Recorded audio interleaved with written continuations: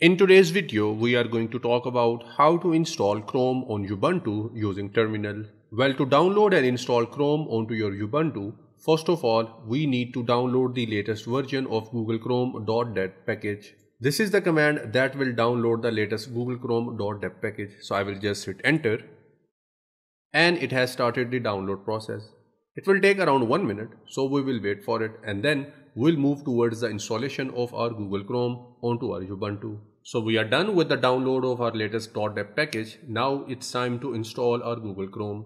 Again, we need to use a command. This is the command that says sudo apt install space dot backslash Google Chrome stable current amd64.deb.